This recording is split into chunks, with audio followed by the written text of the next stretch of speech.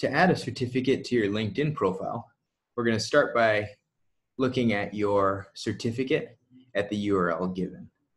Then we're going to go over to your LinkedIn page. Your LinkedIn homepage, you're going to go ahead and click on your LinkedIn profile URL. Then you're going to scroll down, all the way down to the licenses and certification section. You're going to hit the plus button. That's going to bring you to this screen. Here, you can add a couple things. The name of your certificate. In this case, we'll call it cold emailing. Issuing organization, Sage. We'll scroll down and we'll find Sage just right here. Then you're going to need the issue date and expiration date of your certificate. So let's go back over to your certificate. We'll see this one is valid from March 2020 to March 2022. So we'll just go ahead and update those in these two fields.